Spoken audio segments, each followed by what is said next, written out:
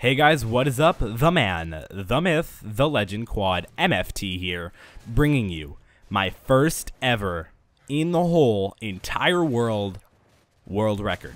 Now this world record is a little bit weird, but you know, that's kind of what my channel is about, having weird weapon wins and everything. So I thought, why not bring you guys the first ever longest gun streak in Money in the Bank. And you guys may be saying, oh, it's probably like a 40-45 gun streak. No, take those words back right now.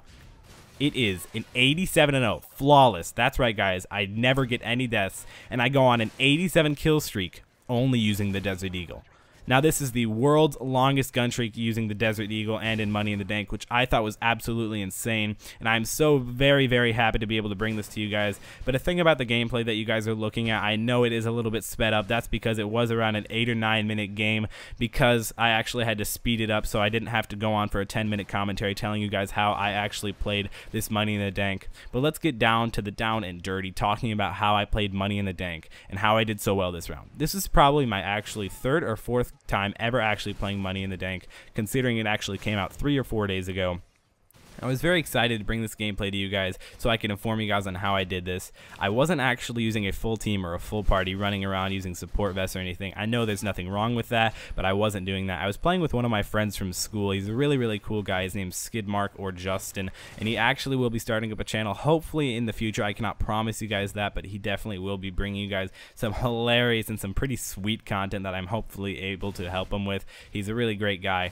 But how I took this on was the enemies were not that good. But while you actually pick up the bomb, because this game mode is a lot like Sabotage, it gives you a Juggernaut suit. You don't get to keep your M4A1, you don't get to keep your MP5. You actually get a Desert Eagle, which I thought was a very smart thing to do. I didn't think it would be very good if we started out with like a Scar L or an ACR, because then it'd just be overpowered running around with a specialist bonus on in a Juggernaut suit with a Scar L with extended mags or something. So I think Infinity Ward made a very, very good decision on this.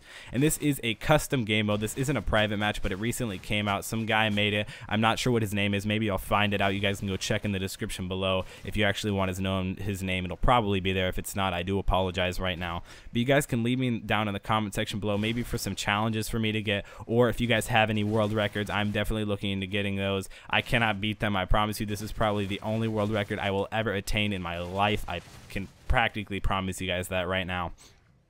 But this is Sabotage, basically, but with sort of a twist. There are actually default classes that they set up for you. There's an assault rifle, which is the M4A1. There's a submachine gun, which is the MP5. There's a light machine gun, which is the PKP Pecheneg. And there is a shotgun, which is the Model 1887. And then there's a sniper rifle, which is the L118A, which I probably would prefer the MSR, but, you know, they stick it with whatever you get, and that's what we ended up getting.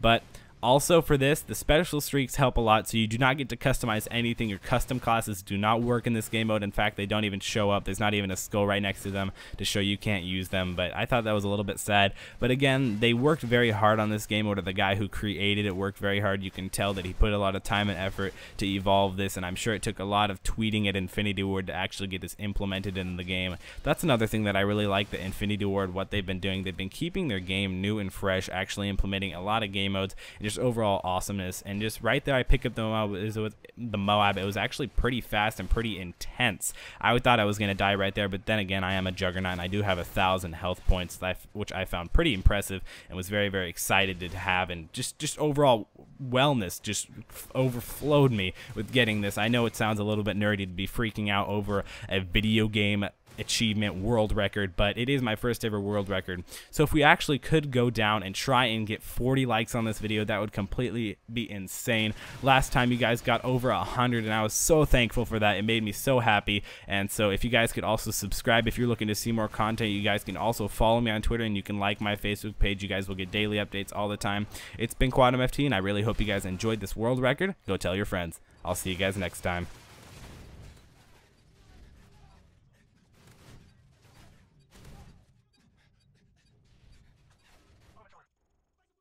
Thank you guys for watching this video. In the upper left hand corner, you'll be able to click on a random video where I do insanely well in an FFA. Sorry, it's not another world record, but in the upper right hand corner, you guys can click subscribe to see more content, hopefully some more world records in the future. And for the previous video, it's a video where I actually have a friend get an RSAS MOAB, which is absolutely insane, and I put some commentary over it telling you guys how to get that MOAB. So it's been Quadmft, and I'll see you guys next time.